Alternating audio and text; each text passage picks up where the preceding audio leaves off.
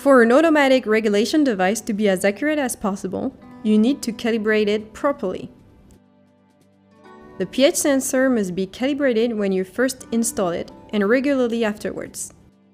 Switch off the filtration and close the valves.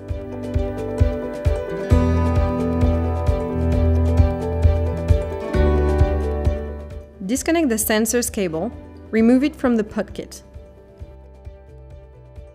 Rinse the end of the sensor with clean water. Shake it lightly to remove excess water. Reconnect the cable and ensure that the sensor is stable in order not to break the bulb.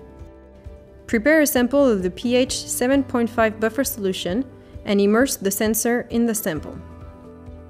Press Menu, choose pH Calib, press Select, choose pH Calibration, press Select,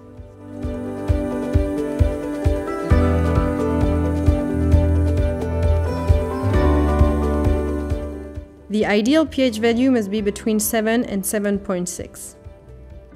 Press Select to start the calibration.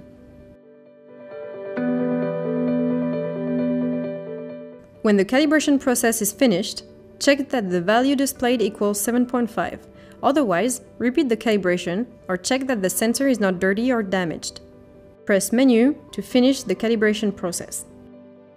Place the sensor on the pod kit. Store the solution kit in a dark place away from light.